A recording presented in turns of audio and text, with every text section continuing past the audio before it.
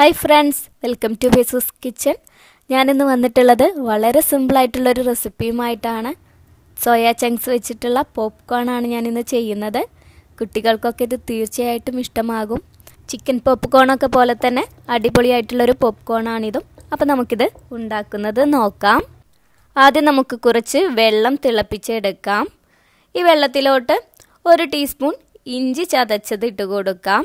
പിന്നെ ഒരല്പം ഉപ്പ് കൂടി ഇട്ട് കൊടുക്കാം. ഇത് രണ്ടും കൂടി നന്നായി ഒന്ന് മിക്സ് ചെയ്തെടുക്കണം.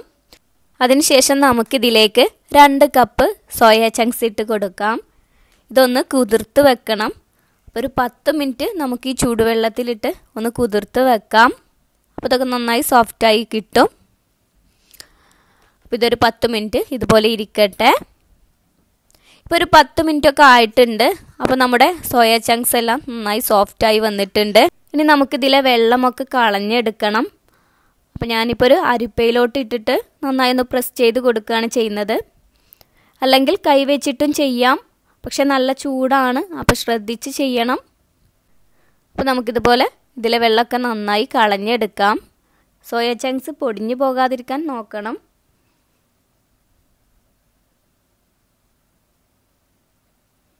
അപ്പോൾ നമ്മൾ ഇതിലെ വെള്ളമൊക്കെ കളഞ്ഞെടുത്തിട്ടുണ്ട്. അപ്പോൾ നമുക്കിത് വേറൊരു ബൗളിലോട്ട് മാറ്റാം. ഇതുപോലെ തന്നെ ബാക്കിയുള്ളതെല്ലാം നമുക്ക് ചെയ്തെടുക്കാം. ഇപ്പോൾ ഞാൻ ഇതെല്ലാം വെള്ളമൊക്കെ കളഞ്ഞെടുത്തിട്ടുണ്ട്. നല്ല ഡ്രൈ ആയി കിട്ടിയിട്ടുണ്ട്. അപ്പോൾ ഇനി നമുക്കിതിലേക്ക് ഒരു മാരിനേഷൻ കൊടുക്കാം. അപ്പോൾ അതിനുവേണ്ടി നമുക്കിതൊന്ന് മാറ്റി വെച്ച് ഒരു ബൗൾ എടുക്കാം. ഇതിലേക്ക് ഒരു 1/4 കപ്പ് ബട്ടർ ഇട്ട് കൊടുക്കാം. സോഫ്റ്റാക്കി എടുത്തിട്ടുള്ള ബട്ടറാണ്. അൺസോൾട്ടഡ് ബട്ടറാണ് ഞാൻ യൂസ് ചെയ്തിട്ടുള്ളത്. സോൾട്ടഡ് ബട്ടറും യൂസ് ചെയ്യാം. പിന്നെ നമുക്കിതിലേക്ക് 1 ടേബിൾ സ്പൂൺ മുളക് പൊടി ഇട്ട് കൊടുക്കാം. 1 ടീസ്പൂൺ പഞ്ചസാര, പിന്നെ ആവശ്യത്തിനുള്ള ഉപ്പ്, പിന്നെ 1 ടേബിൾ സ്പൂൺ ഇഞ്ചി ചതച്ചത്, അതുപോലെ തന്നെ 1 ടേബിൾ സ്പൂൺ വെളുത്തുള്ളി ചതച്ചത്, ഒരു നാരങ്ങയുടെ പകുതി നീര് കൂടി നമുക്കിതിലേക്ക് ചേർക്കാം.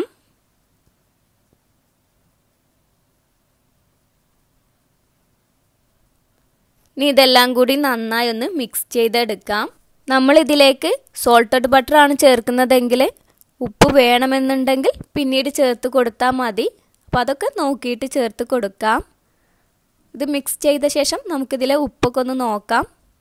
ഉപ്പൊക്കെ നോക്കിയ ശേഷം നമുക്കിതിലോട്ട് ആ സോയ ചങ്ക്സ് ഇട്ട് കൊടുക്കാം. ഇതിലിപ്പോൾ ഉപ്പൊക്കെ കറക്റ്റാണ്, അതുകൊണ്ട് നമുക്കിതിട്ട് നന്നായി ഒന്ന് മിക്സ് ചെയ്തെടുക്കാം. ഉപ്പില്ലെങ്കിൽ ഇട്ട് കൊടുത്തോളൂ. ഇത് നന്നായി ഒന്ന് മിക്സ് ആവട്ടെ. ഇനി ഇതൊരു 10 മിനിറ്റ് നമുക്ക് റെസ്റ്റ് ചെയ്യാൻ വെക്കാം. അപ്പോൾ ഈ മസാലയൊക്കെ ഇതിൽ നന്നായിട്ട് പിടിക്കുകയും ചെയ്യും. 10 മിനിറ്റിന് ശേഷം നമുക്കിതിലേക്ക് 1/4 കപ്പ് കോൺഫ്ലോർ, അതുപോലെ 1/2 കപ്പ് മൈദ, പിന്നെ ഒരല്പം ഉപ്പ് കൂടി ഇട്ട് കൊടുത്തിട്ടുണ്ട്. പിന്നെ 1 ടീസ്പൂൺ കുരുമുളക് പൊടി, ഇതെല്ലാം കൂടിയിട്ട് നന്നായി ഒന്ന് മിക്സ് ചെയ്തെടുക്കാം.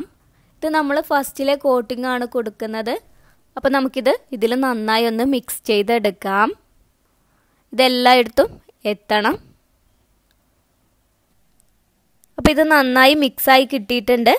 അപ്പോൾ ഇനി നമുക്ക് ഇതിന് സെക്കൻഡ് കോട്ടിംഗ് കൊടുക്കാം. അപ്പോൾ ഒരു 1/4 കപ്പ് മൈദ കൂടി നമുക്കിതിലോട്ടിട്ട് നന്നായി ഒന്ന് മിക്സ് ചെയ്തെടുക്കണം.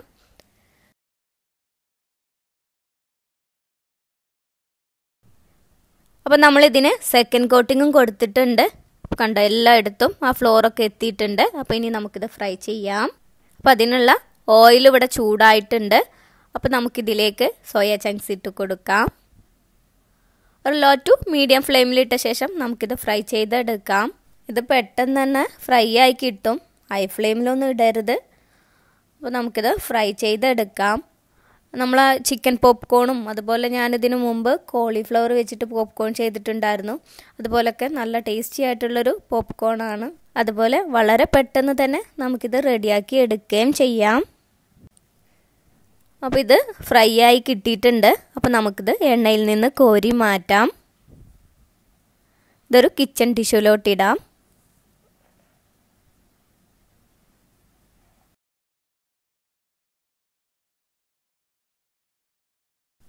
ഇതുപോലെ തന്നെ ബാക്കിയുള്ളതെല്ലാം നമുക്ക് ഫ്രൈ ചെയ്തെടുക്കാം. അപ്പോൾ നമ്മുടെ സോയ ചങ്ക്സ് പോപ്കോൺ ഇവിടെ റെഡി ആയിട്ടുണ്ട്. വളരെ സിമ്പിളാണ് റെഡിയാക്കി എടുക്കാൻ. അതുപോലെ തന്നെ നല്ല ടേസ്റ്റിയുമാണ്. അപ്പോൾ എല്ലാവരും ഒന്ന് ട്രൈ ചെയ്ത് നോക്കുക. കുട്ടികൾക്കും വലിയവർക്കൊക്കെ ഒരുപോലെ ഇഷ്ടമാകും ഈ പോപ്കോൺ. അപ്പോൾ ഞാനിതൊന്ന് കഴിച്ചു നോക്കട്ടെ.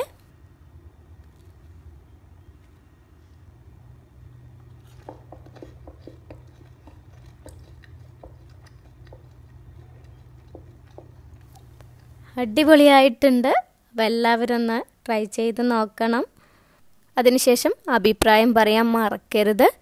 നിങ്ങൾക്കെൻ്റെ വീഡിയോ ഇഷ്ടമായെങ്കിൽ ലൈക്ക് ചെയ്യുക, ഷെയർ ചെയ്യുക.